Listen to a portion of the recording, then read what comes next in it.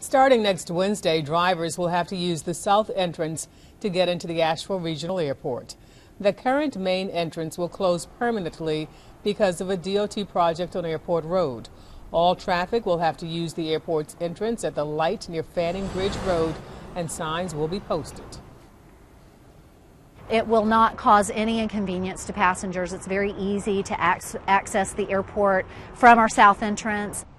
The airport's new main entrance will be slightly south of its current location once the road work is complete.